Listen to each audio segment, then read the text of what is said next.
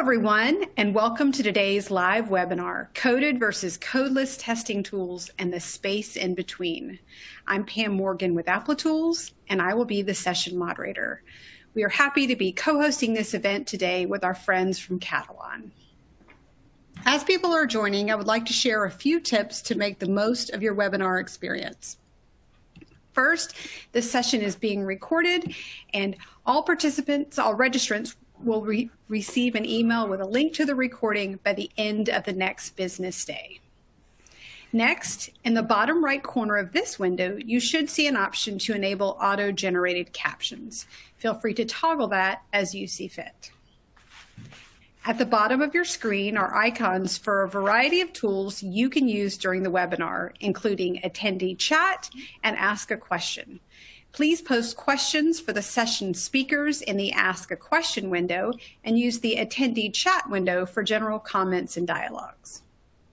You can also use the Reactions tools to show agreement, share some applause, celebrate comments, and more.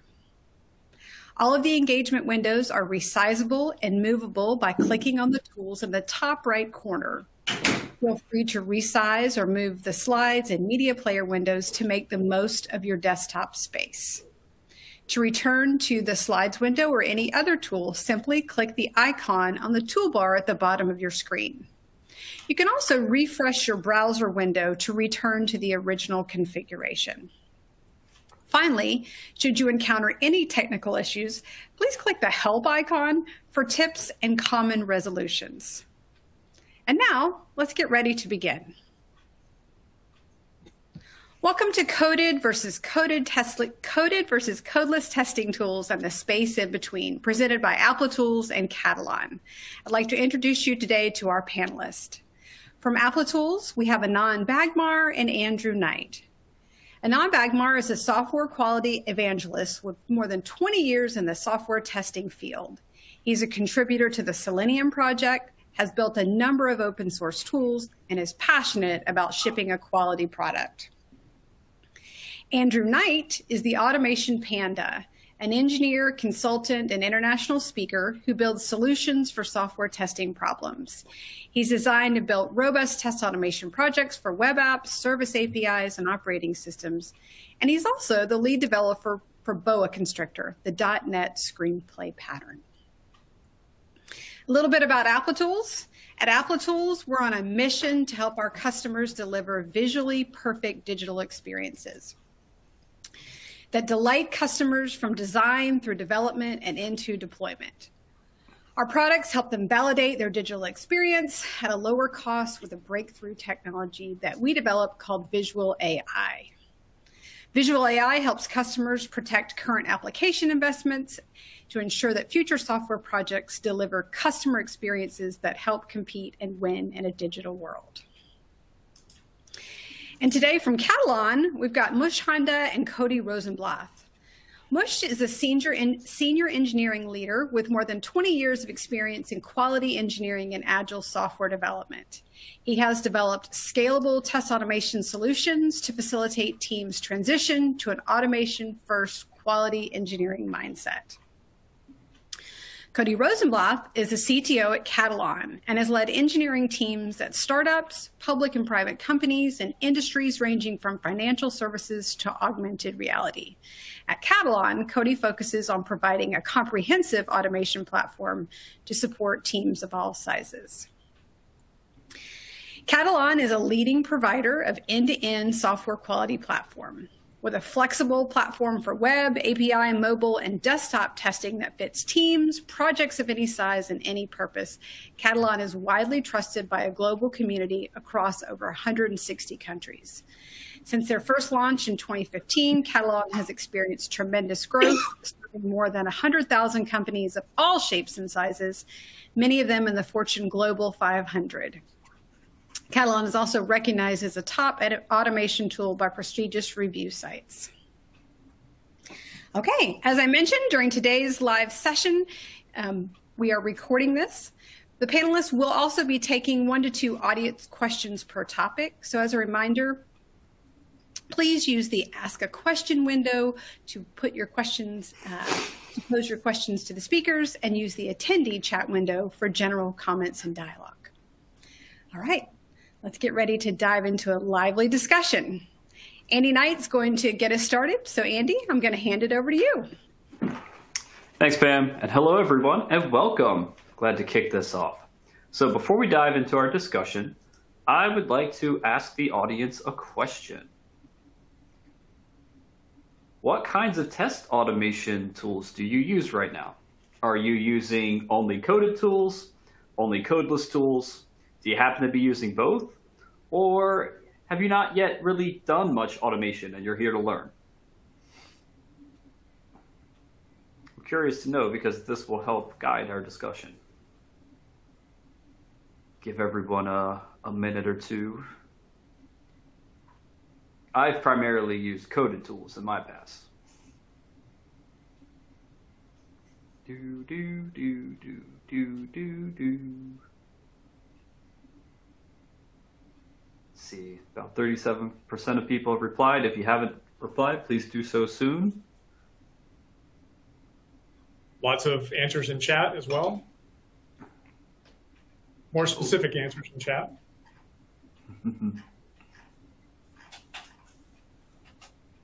A lot of cypress, ginger, which I'm not familiar with, actually.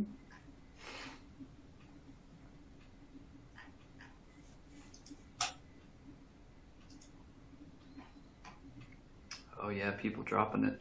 Look at that. Yep. Right, we're at about 54% of attendees having responded. I'm seeing some familiar names: Selenium, UFT, Playwright. Oh yeah, there we go. Woo! Someone said the magic that word. Was just for you, Andy. That's right. Oh yes. Selenium and Katalon. Cucumber, another magic word. Oh yes. Test project. Nice. Okie dokie. Do a countdown here. 10, 9, 8, 7. Get your answers in. 6, 5, 4, 3, 2, 1. Oh, Python. All right, let's release. Let's see what happens. No Harmony either. Boom. Wow. Okay. So it looks like that's a pretty good spread. That's interesting. So about a third of the folks have only used coded tools. A little more than a third of the folks have done coded and codeless. Only about 8% of people only codeless tools. Very interesting. Also, about 20% of people saying they haven't done automation before. So that'll be interesting. I'm guessing those folks are looking to decide which path to go. All right. Very, very cool. So let's dig into our discussion here. First question is setting the ground rules here. How do we differentiate what we call coded tools from codeless tools? We put that in our title. We have these two categorizations, and I think it would be helpful for us to really examine how we define each of these. So Cody, I'm going to turn this question over to you first. Yeah, thanks, Andy. I've been thinking about this, and I'm looking forward to hearing what other people have to say, because we haven't talked about it a whole bunch among ourselves until now. But in thinking about it, I've realized I think we pack a lot into it. I think on the surface level, it seems obvious. Oh, it's, do you type a whole bunch of stuff, or do you manipulate some other thing? Are you making flow charts, or are you dragging stuff around? But as I was noodling over it, I realized I think there's a couple of different things wrapped up in that. And one is like, how do you create your tests? Because I think there's, do you stare at a blank page and do you have to start typing? Or is there support to help you get started? Can you record an interaction and then work off of that? So I think there's something there.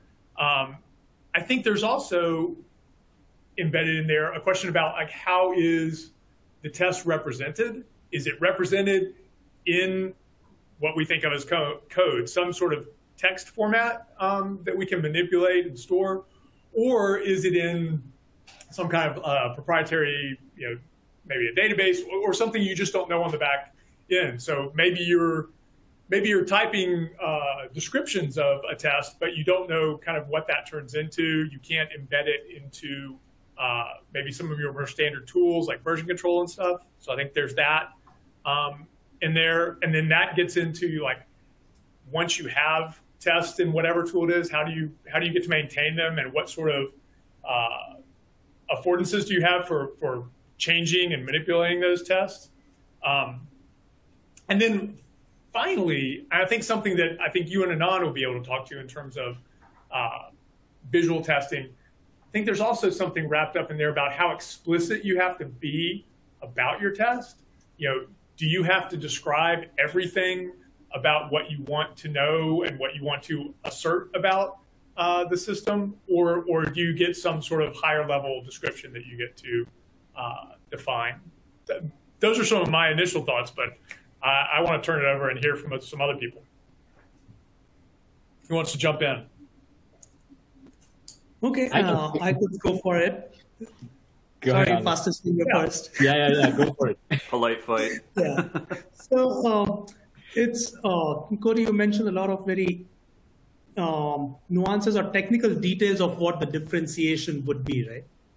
If I have to take a step back, I would probably think about it as, do I need to know anything below the user experience layer or user interaction level?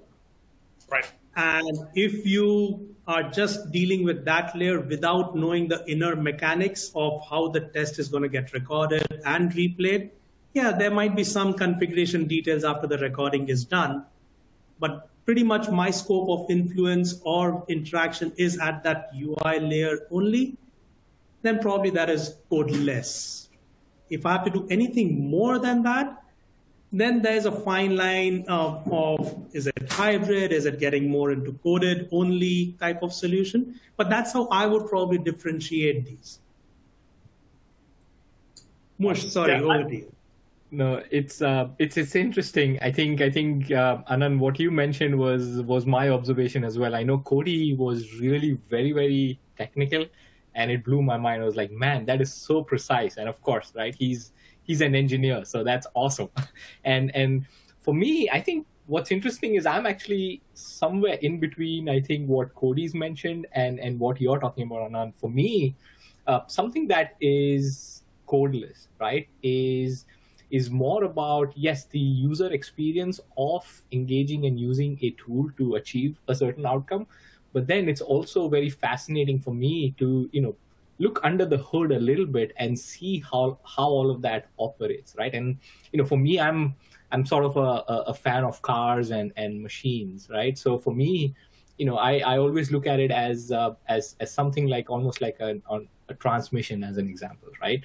Yes, when I'm driving, I know what it's supposed to do, how I, am supposed to engage with it, and that experience of using the mechanics, right? But then every now and then I do want to understand, what happens if and when, and the way to get into maybe, peeling the onion back a couple of layers just to get a sense of what's underneath the hood as well helps me get there. So for me, something that is more oriented towards a codeless approach is, yes, that experience, but having that tie-in to be able to say, here's behind the scene mechanics, if you're interested to be able to see that. So that's where I see, my definition of codeless comes in, is to say, yeah, I get to do all of the fun stuff without having to really worry about all of those detailed mechanics. So that's typically how I have sort of distinguished between how much of heavy lifting, so to speak, I have to do. Cool. Mush, I love the car analogy because recently I've gotten into classic Volkswagens, and I had no choice but to lift up the hood and figure things out myself. Yeah, when I lift up the car hood, I don't understand anything except how clean or dirty the car is. Oh, and that's really man. what it comes down to. And that's what it comes down to, the codeless thing as well, right? Having that ability to understand more is very important. there is an aspect of being able to do something more once you look at it as well, right? So customizations of sorts. But really, it's about trying to understand more how it works, the curiosity to understand how it is working. And that definitely is a very important factor, because if I have to use a tool which is going to generate these very interesting scripts, I don't want to remain over there. I want to try and know more about how it's going to work. So I think that's a very important dimension you added. Yeah, I love that. And ironically, for whatever I know about technology on this side, I know nothing about cars. I'm like you, and I put the key in and go. But I do think there is a lot of value in being able to move from the experience that you laid out, Anand, where all you know is sort of the surface level user experience, to when you need to, are you able to dig in and elaborate on that? Because what we want to get to, I think, a lot of times in automation is taking an experience that we're able to sort of define once and then expand on that. Maybe we want to drive it with like a whole bunch of data to simulate different scenarios. Maybe we want to run it across different environments. And when you can combine like sort of that ease of just interacting as a user with eventually elaborating on that, I think that becomes really powerful. Awesome. So I'm going to lift up another question here. How should we decide which types of tools to use in a testing strategy? We just differentiated coded versus codeless, but how do we know what's right, what's wrong, strengths, weaknesses, and also even here, like giving examples of each of the different types of tools. Anand, I'm going to send this one to you. Okay, so I'm going to continue with Mush's car analogy over here. I think that's a great thing to go ahead with. So if this is the first question we are asking, what tools should I use in the testing strategy? Then I think we are looking at this wrong. You need to understand what really is your purpose. Why are you doing testing? What is the value you're trying to derive from the strategy that you're creating? And in that strategy, there are going to be many different aspects. Automation is just one of those aspects when it comes to the testing strategy. Okay? So I hope this question, when that creating a test strategy, which tool should I use? But once you get to the question, the core question about, I've done my due diligence, I understand the vision, how testing needs to happen, what value I'm trying to derive. Now, which tool should I use? I think that becomes very valuable. And for that as well, there are many different aspects that you need to think about before saying what tool is going to work well for me or not. The skill set on the team, the longevity of the project, the product that you're working on, the timelines that you're looking at, the cost aspect as well definitely is an important aspect. But remember, open source or free doesn't necessarily mean it is free for the team, right? There might be no upfront license cost, but there's a lot of other costs as well. So there are a lot of different parameters that you need to think about when you're bringing up a decision, what tool should I use? I'm just going to make one small reference instead of making my answer very long. I have blogged about these criteria for a test automation framework. From an automation perspective, what attributes you need to be considering before saying what tool is going to work well for you or not. That article is available on InfoQ. It is titled Test Automation in the World of AI and ML. I would encourage everyone to take a look at it because it talks about different criteria from automation implementation, execution, and maintenance perspective. Based on the analysis that you do, you should then start narrowing down what tool is going to work well for me or not.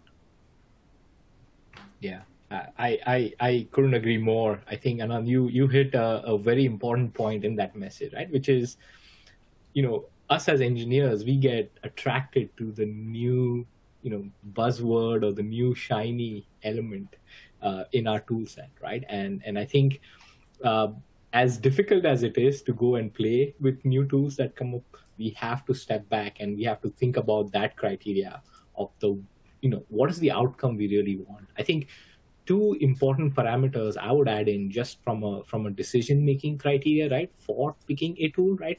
One of them is, I think, a lot of emphasis should be made on the team makeup, right? What is the current, technical ability? What is the cross functionality of the roles that are part of a team?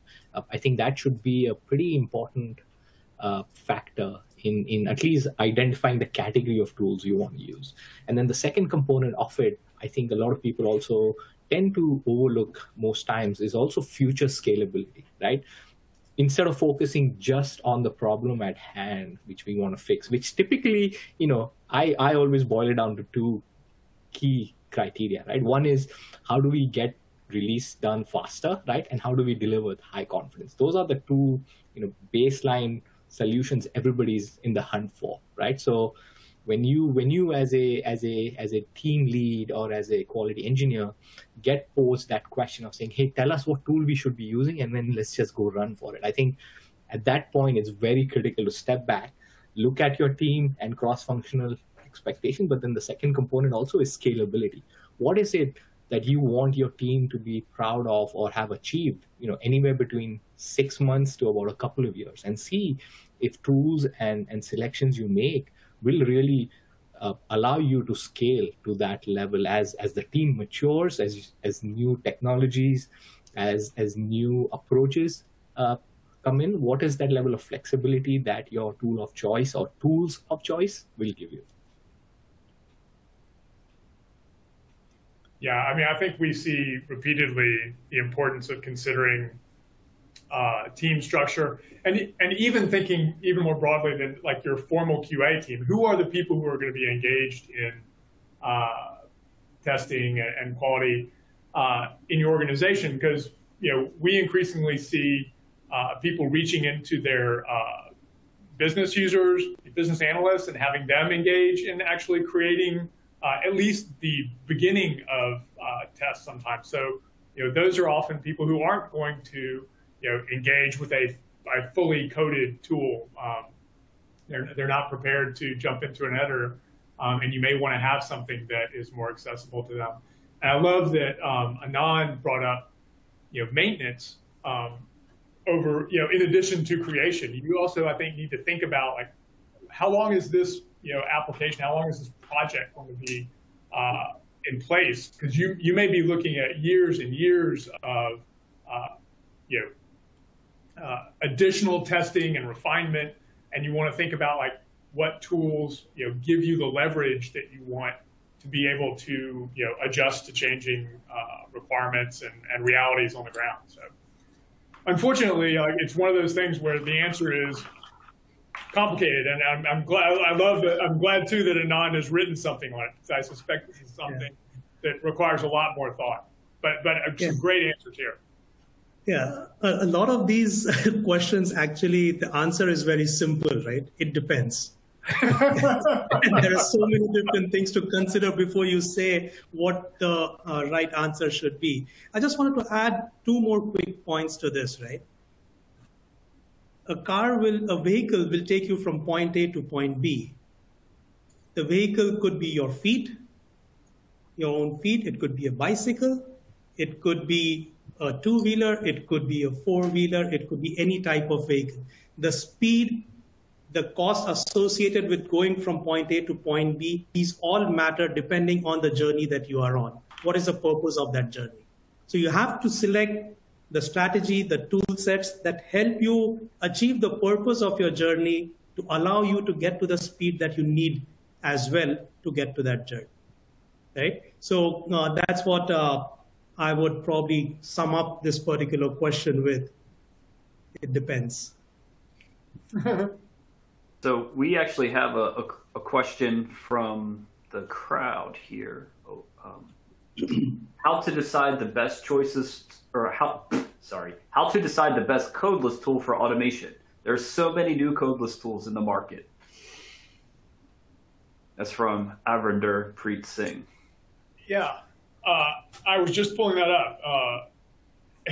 And I will again, I'll try to make it quick. I would say first go in and kick the tires, try them out. And when you're doing that, I think the thing I would encourage you to consider is how do they scale from the demo prototype that you do to what you imagine or what your real experience is on a project. Because I think that's where I see the biggest inflection in tools is from the ease of starting up to the complexity of scaling up. And one thing when we go back to this whole coded question, I think you should think about like, how am I going to elaborate on the base test that I either recorded or typed in English? How do I, connect that to test data? How do I connect it to, multi-scenario execution? How is that going to work? And then, go back to what we talked about earlier. Do the people who I think are going to be using this tool, are they able to? And sometimes that may work in the opposite direction than you're thinking. Like if you have people who are quality engineers and are accustomed to working in a coded environment, are they going to find it constraining to be in a codeless environment? So again, it does kind of depend, but hopefully those are some things you can think about as you go through it. Yeah. One more thing I would like to add over here, right? The question also mentioned there's so many options. So how do you narrow down how many you should try out? I think that's what one thing very critical over there. And what I would again say is look at what are the parameters or the criteria that you require from automation. Do I need to run it in headless mode? Do I need to run it in CI? Or whatever different parallel execution or not, customizations of whatever sorts. Once you have your criteria define what is expected as an outcome, do a quick analysis of the tools that you can find out and figure out which of those can fit those criteria, narrow it down to a couple of them, because it can become an endless exercise if you want to try out everything, right? So narrow down a couple of them, identify a few core use cases, not extremely complex, but medium complex to what Koti was saying, right? Not the demo samples, something that is actually important to you as a medium complexity. Do a POC with those criteria in mind for the same use case across the tools and see what is going to work best for you. Because you as a team member is the right audience to decide which is going to work best for you.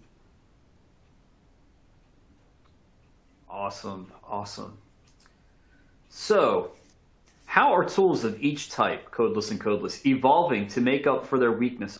We would hope that as engineers that we're making the tools that we're using better as we go, that we're not stuck in the past. So, Mush, I'd like to send this one to you first.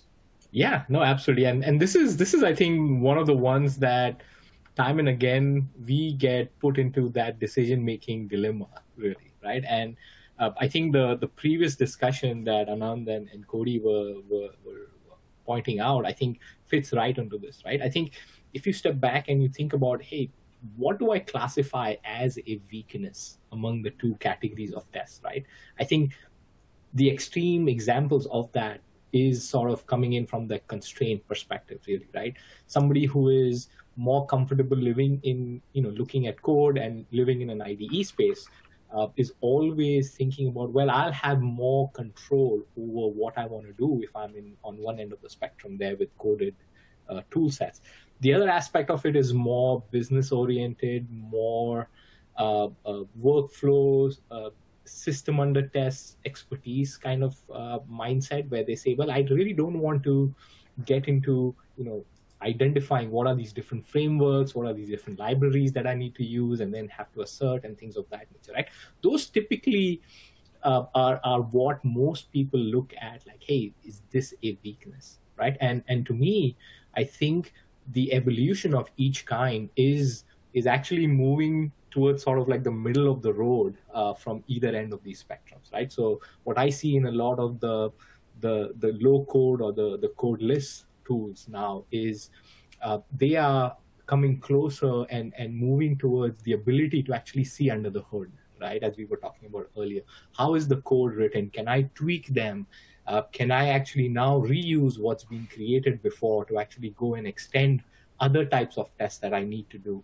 Can I actually apply different types of tests, right? If you have a tool that is more focused on, a UI-based approach, now my architecture requires me to also go into APIs to speed up, for example. We see a lot of tools that are offering that sort of capabilities. That way you don't have to traverse through a lot of different tools to achieve what the underlying need for your test coverage is.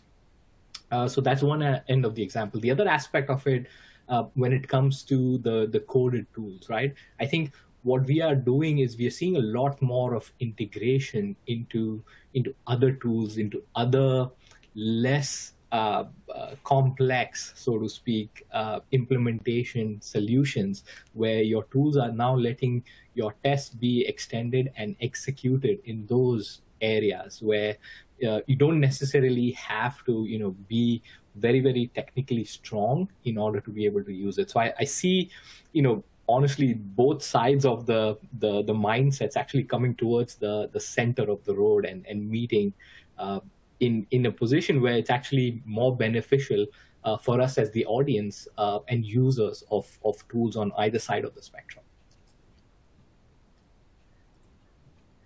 What do you guys think, Anand, Cody? Yeah, well, I mean, I know what I see in the codeless, low-code world. So to document the weaknesses, right? The weaknesses there are, can I express things that aren't natively expressed in whatever the sort of low-code interface is? And I think in all the tools, you see the addition of some sort of extension mechanism so that you can add functionality, add behavior. We've got that in ours. I see it in lots of other products in the space. Or sometimes even the addition of scripting into the sort of low-code or no-code environment so that you can wrap a module that is no-code with some script that drives it. One thing that I don't think I see as much of, but I'd like to see more, and if somebody is familiar with this, I'd love to hear about it, but is on the coded side, more support.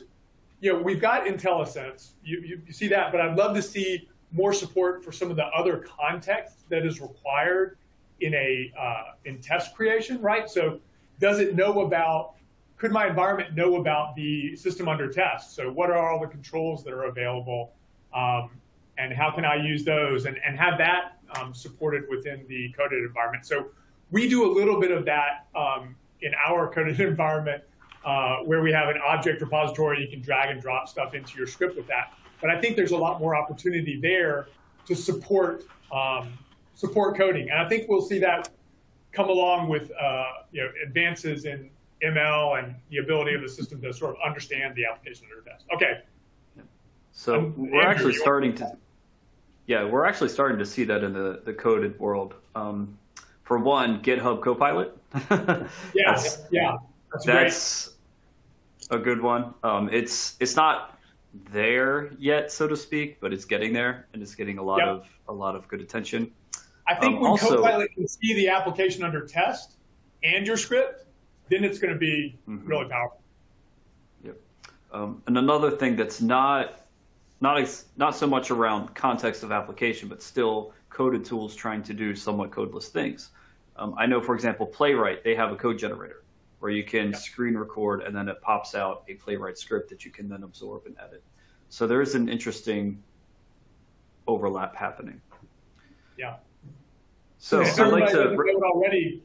Chrome now has a code recorder built into it that generates some stuff too. So. Yep. There's a lot going on. Yeah. Yep. I just want to add one point. Exports. I was going to say that one exports Puppeteer, but go ahead, Anand. Yeah. But so people are. Sorry. Go ahead. Yeah. So I completely agree with what has been said about how tools are trying to make up for the so-called weaknesses. But I just want to throw on a philosophical hat on over here. I don't think tools have any weaknesses. They were built as per a particular thought process.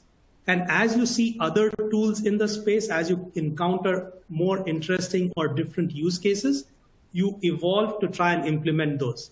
Some tools do it faster, some tools do it better, and you want to try and catch up as well along with them because it sort of makes sense to you for different reasons, right? User base, market share, or whatever reasons might be there. But I just want to say that if I'm building an open source tool, I'm building it with a certain thought process. It's not because of certain strengths or weaknesses. It fits my use case very well. It may or may not for some others. So just wanted to throw out a different aspect over here. That's a great point, Anand. I think evolving gaps is how we should probably look at it, right? More different paths, right? I mean, to your point, right? These tools are trying to get to the same places, but they're starting and taking a different path to get there. Yeah. And that's where innovation and creativity also comes in, right? Oh, this tool, they added this feature. How can I do something similar but better? Yeah. Right? Okay. So Pravesh Kumar from the audience asks, is it possible to achieve everything with Codeless? Is coded going to even be needed in the future? As long as we can define what is everything, probably the answer is yes. But can we really define everything, what everything means? Yeah, that kind of goes back to what you just said, right, Anand, where it's a philosophical question. Like, is there such thing as a tool having a weakness? I mean, I would take the opposite side and say yes, but whatever. Yeah. But yeah, like what is everything? What is it trying to do? Yeah, and I'll take a somewhat controversial no.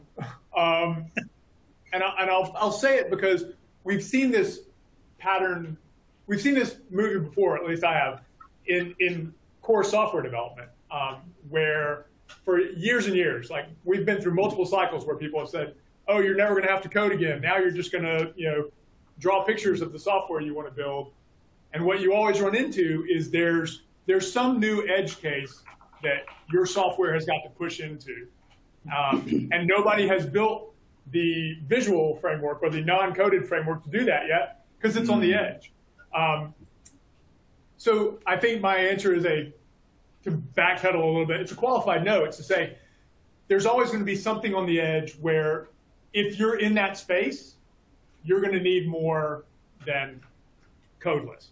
But to Anand's point earlier, you may not be in that space, and it may do everything that you need. The codeless tool might be all that you need, right?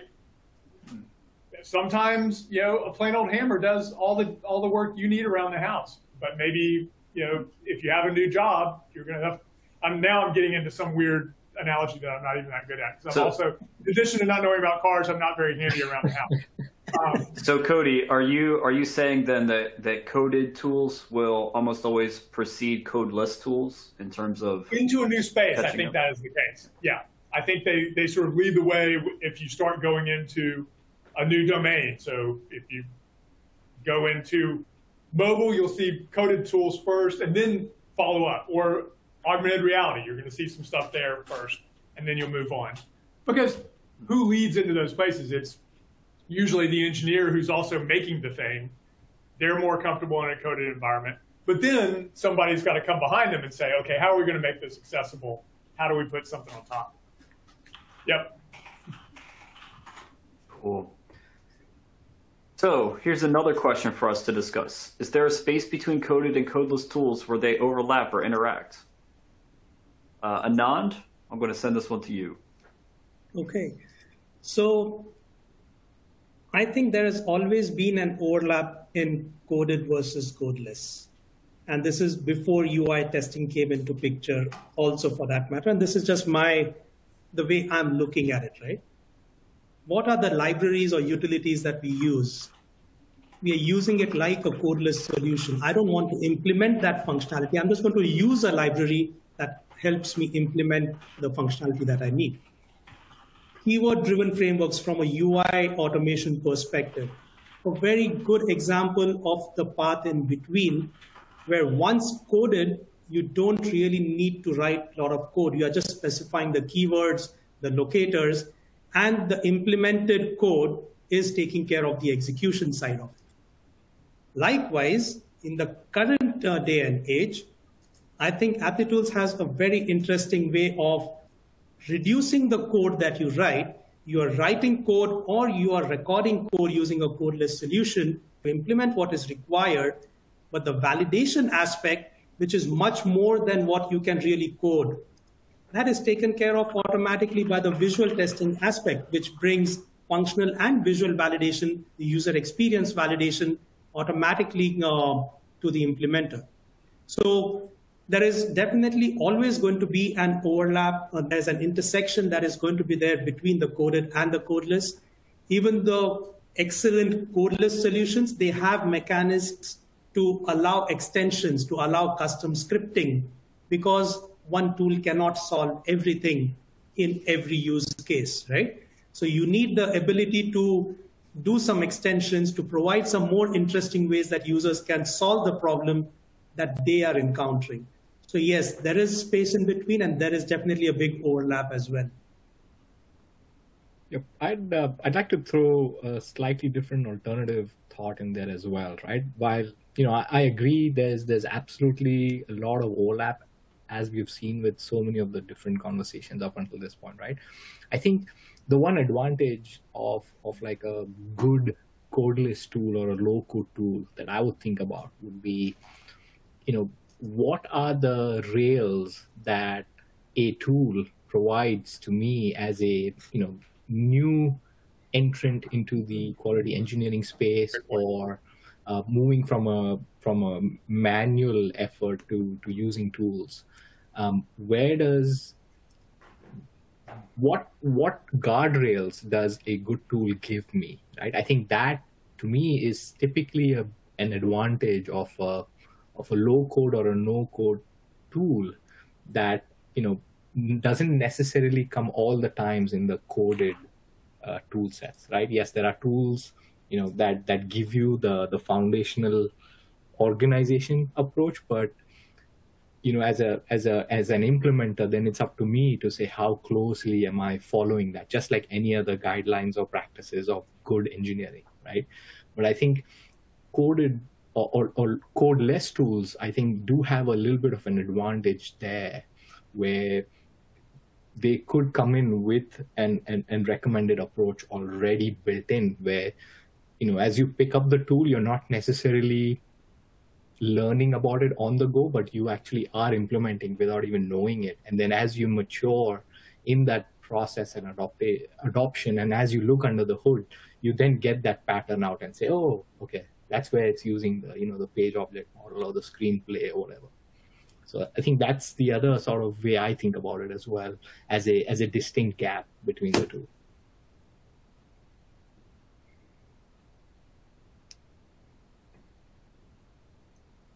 Cody, you have any thoughts here?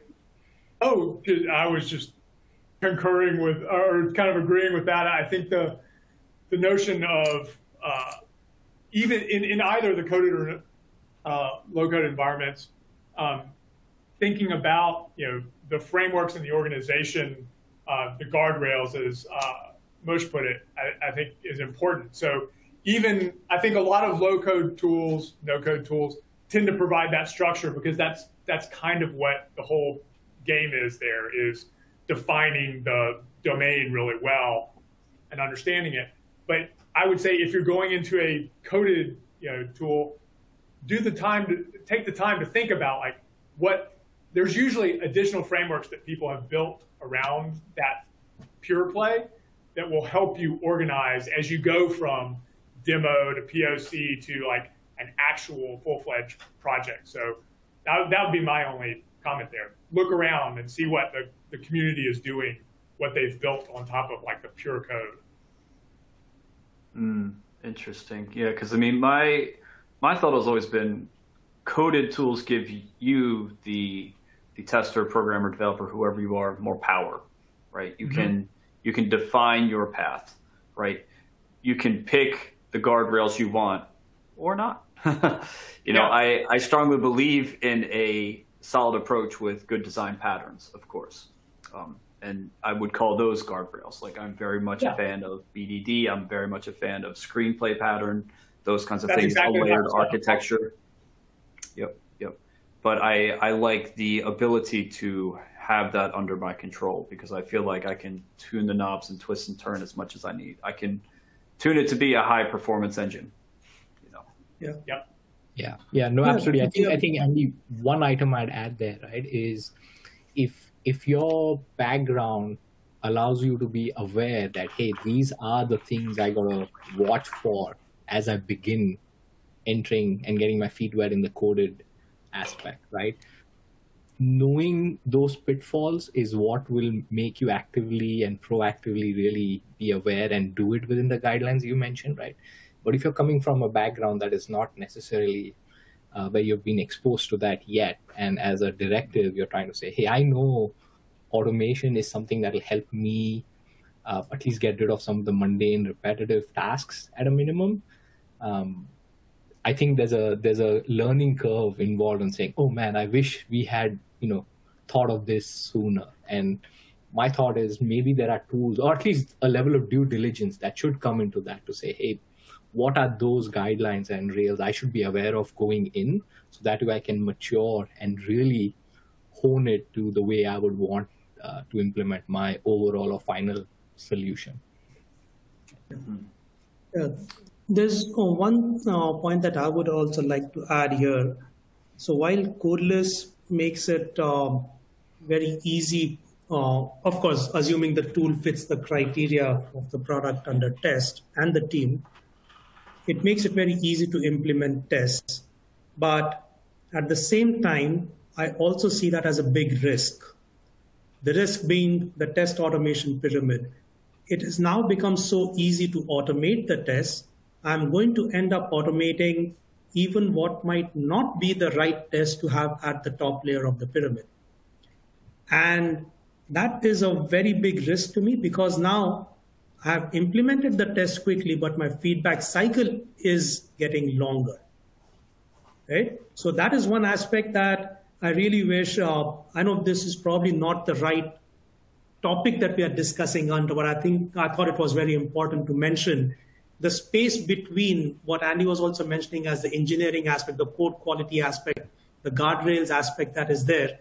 It is very important to have the intent of the test be extremely clear in the automated test, whether it is coded or codeless.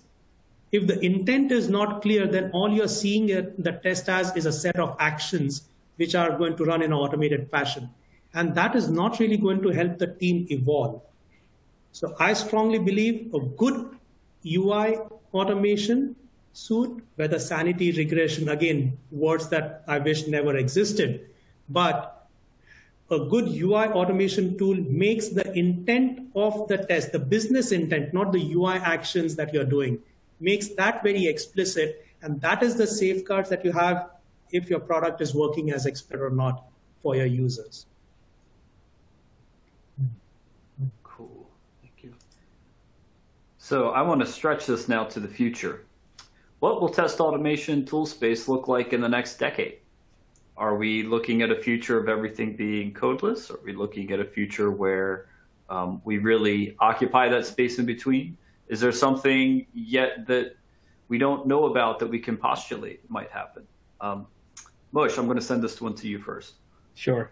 And I'm honestly very excited about this space, right? I think we are right in the golden era of test automation, quite honestly, where we're getting to play with a lot of different, philosophies as well as implementation ideas. So this is definitely something that I think there's going to be a lot of change. I'm also excited by how frequently the term of AI and ML and quite honestly, how loosely it gets used. But I think the way I look at it, what I anticipate and I look forward to is I think the tooling for test automation will start focusing on, adding more visibility, to be honest, in terms of how and what is being tested. I I think the reporting structure, rather than it being or continuing to be a third party or an integration component, I think is going to move closer towards the actual tool itself and not be reliant on like a third party solution is how I'm thinking about it. It's going to be where I feel a lot of the different activities that we conduct as part of testing, right? Requirement, acceptability, acceptance criteria definition, how, we identify or define the scope of the different tests that need to occur, reporting on it, in terms of not just the confidence in the quality, but then also looking at opportunities of how we streamline the executions and the environment management more effectively. I think as we look into the next decade, solutions are probably going to come out talking more about how we consolidate and unify that to make it more effective, to really allow us as testers or engineers to focus on the core aspect of us looking at the confidence of quality for our systems under test, and not have to worry about all of these other, what I consider as overhead tasks as much. I think that's where the automation tooling and the automation solutions that are coming out are probably going to focus a lot on. And then the other thing I get asked a lot also, which is not really tied to tools, so to speak, but just the more and more usage of the terms AI and ML, where the questions get asked is like, hey, is this actually going to replace us as quality engineers or testers? And my short answer to that is absolutely not. I think our roles will evolve to be able to understand and probably tweak those tools slightly differently than what we're used to now. But it's definitely not going to act as a true replacement. I hear autonomous and all of those being thrown around a whole lot as well. I think the scope of those words are not what we interpret them to be, which is almost replacement. It's going to be where it's going to be almost like, what GitHub does, right? Like the co-pilot aspect, that co-pilot emphasis is going to continue through, even if you call it autonomous, you call it AI or ML. That's what I think our space, especially from a tooling and automation perspective, is going to go towards. Has anyone seen the movie The Minority Report? Yes. By Tom Cruise. Am I going to get to do this? Is this context like this? Exactly. So I actually wrote a post about this back in 2010, thinking about the future of test automation frameworks. And I happened to I had seen this movie a little before that time. And also during a similar time, I came across research by Professor John Underkoffler from MIT. He was doing a research based on spatial operating systems, so using gesture-based interactions. And there is already a lot of application of this technology in very niche areas, whether it's in oil rigs or in very fancy, expensive boutique jewelry stores, whatever, right? There's a lot of use cases for these already. And I was thinking, how cool would that be if something like that could be used for automation? How can I use gesture-based interactions to build my automation? I'm not just recording the UI interactions, but can I do automation using something even more mind-blowing or different types of interaction? And I think we still have a long way to go. AI, ML are probably just the transmission and the oil in our vehicle to get us to that stage. We still have a very long and interesting path ahead. Yeah, there's no doubt there's a lot to be done. One thing that I've thought of a bunch recently, and probably because we've been talking with Applitools, is I think we'll see test automation, autonomous testing following sort of the path of ML. And if you follow ML, you'll know that the place where we really started to see an inflection in machine learning was first in visual processing, in computer vision. And then it's now moved on into natural language processing and large language models. So, you see Applitools has applied AI ML to vision. I think we'll start seeing more and more applied to sort of the language domain within testing, so that we maybe have better understanding of the semantics of applications. I think that one interesting place will be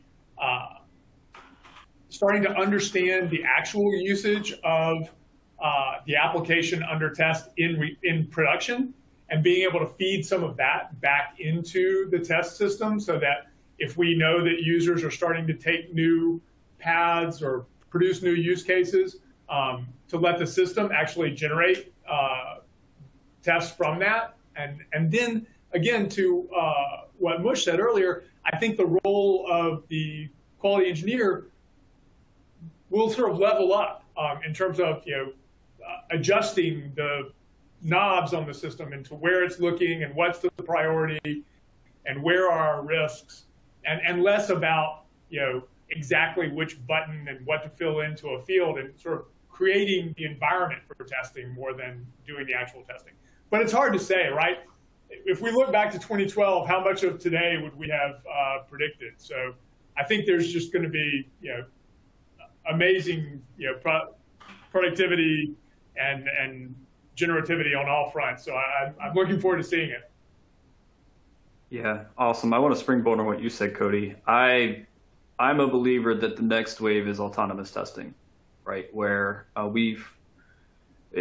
find it ironic that in 2022, automation is still very much a manual effort because you have to have somebody develop it, you have to have somebody maintain it, you have to have somebody review it. And so if we can lift that cognitive load off of the tester, whether they're a developer, peer tester, whatever, business person, then we're going to spare our whole industry a lot of time and effort. And so what I would love to see is, we have autonomous verifications with something like Applitools. I would love to see, autonomous interaction, where we have tools that, like you said, can go look at the system, look at it in its context, learn it, and come up with, or can identify appropriate behaviors worth interacting with. And then from that to almost, like, I don't think it should just go off and do it. What I would like to see is kind of the chimera, where you have, or the centaur, whichever analogy you want to use, where you have the tool or the agent learning from the context of the application, learning the behaviors and suggesting that to humans who can say, I think these would be the best things. And then to say, basically the human's like, I want this one, those are crap. Let me add a few more, and then hit the button, and then the tool can say, okay, ba-doom, ba-doom, ba-doom, ba-doom.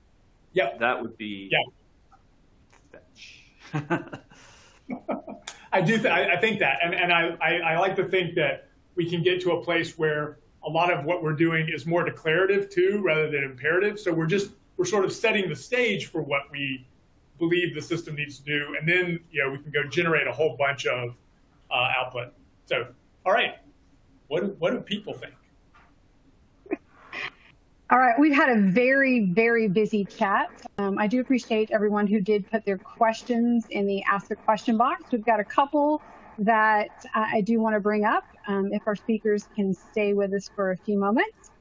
Yeah. So Matthew asked, I'm interested in your thoughts on how codeless tools fit from a test pyramid perspective.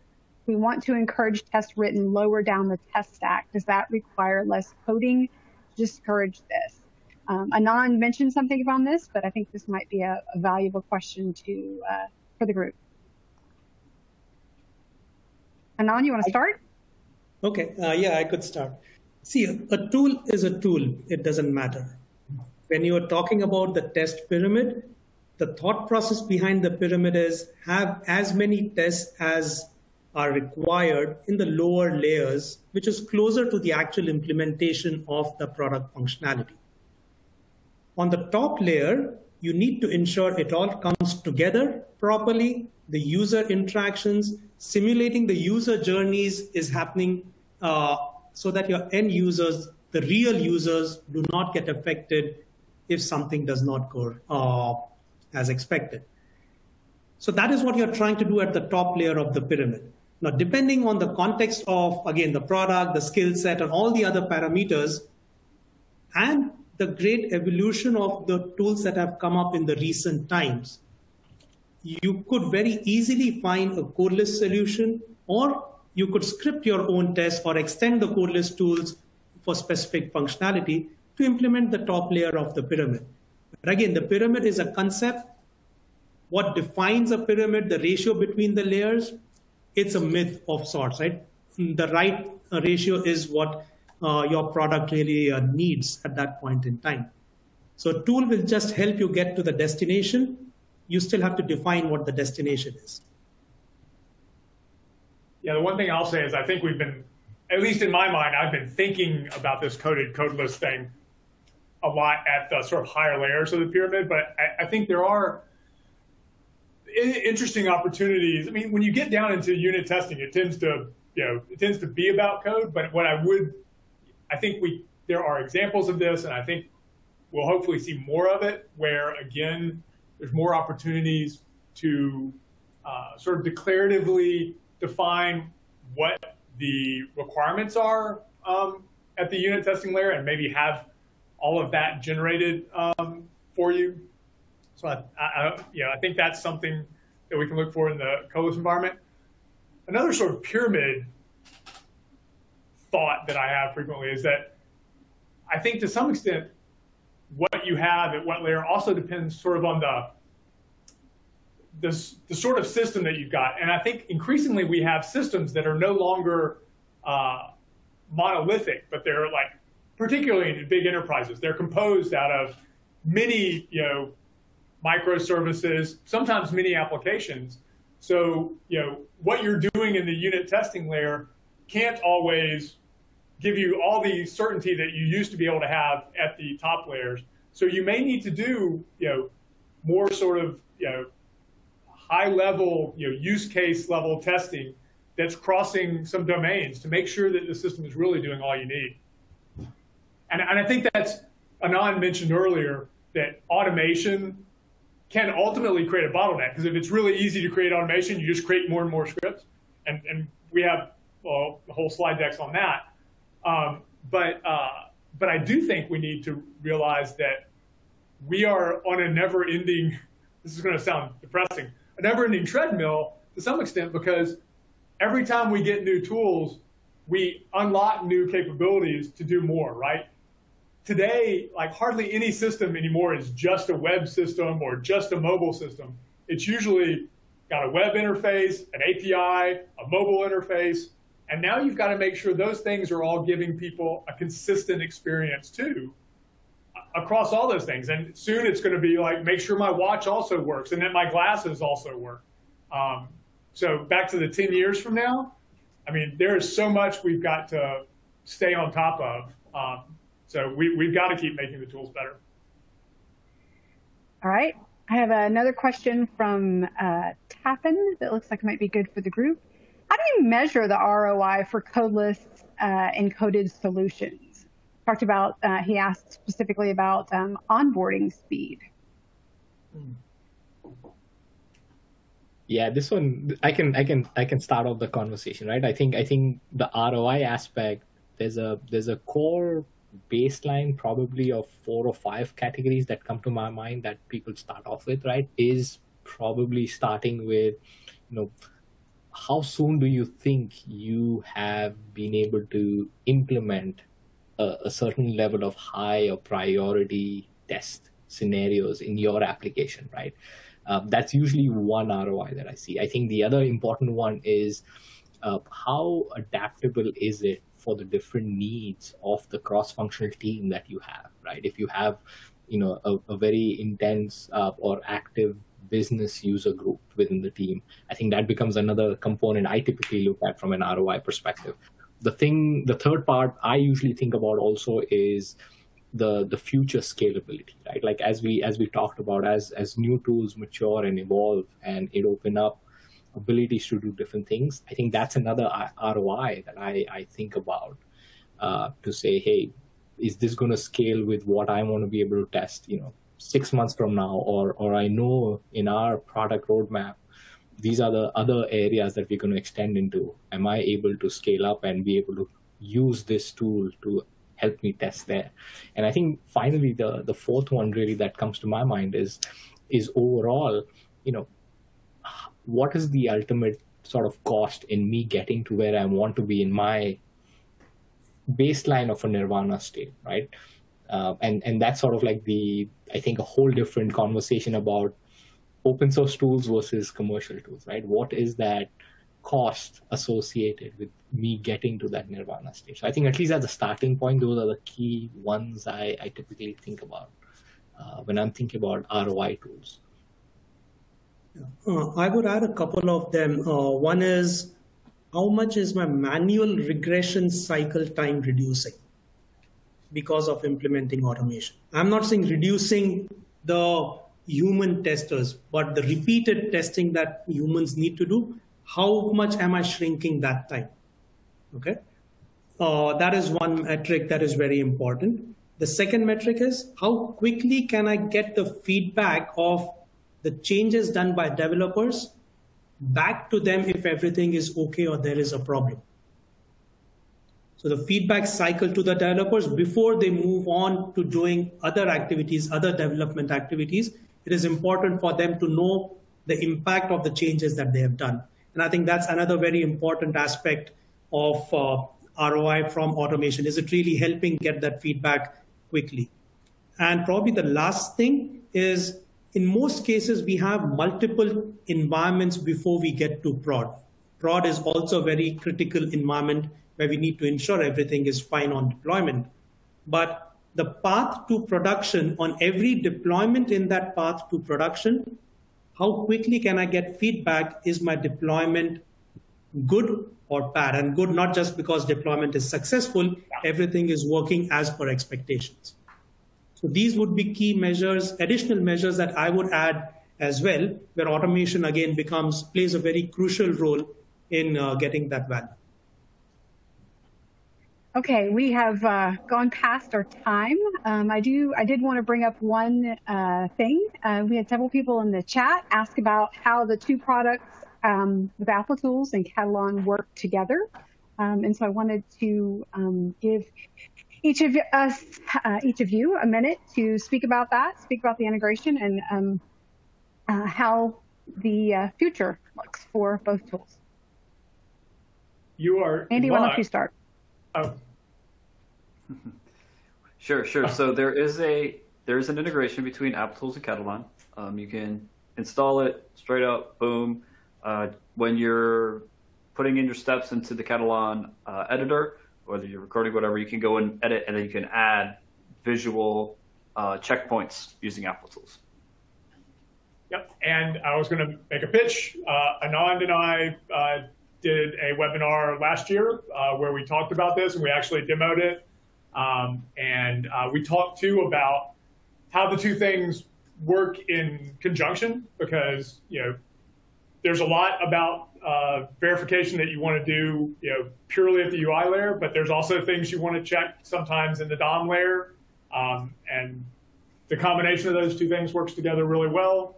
And our goal with Katalon Studio is to simplify automation, and our integration with Applitools does that in a number of different ways. We make it easy to use Applitools. Applitools makes it easy to do broad verification across a sort of entire application, sort of the visual experience there. So yeah, you can go dig it up out of the archives. I like to think it was a pretty good webinar, mostly because Anand was on it. We can include that in the follow-up email. Yeah, so like I said, have run over our time. I did want to, each one of the companies had a few resources for the audience to bring up. There are on the left side of your screen links to request a demo if you'd like to see either one of the products, to learn more about either one of the products. Here are some links that Applitools would like to share. Again, free account, an event we have next week, and Test Automation University. It's a free learning resource that we provide. Likewise, Katalon has a free account as well. Here is a link to that. You can get that, request a demo, and learn more about their product as well. Any other last-minute comments from the group? Just thanks, everybody, for the conversation. Yep. Awesome. Thanks, everyone. This was fun. Absolutely. This was a great discussion. We do ask that you complete the survey. There's a check mark on the toolbar at the end of your screen. Provide your feedback. Let us know what you think.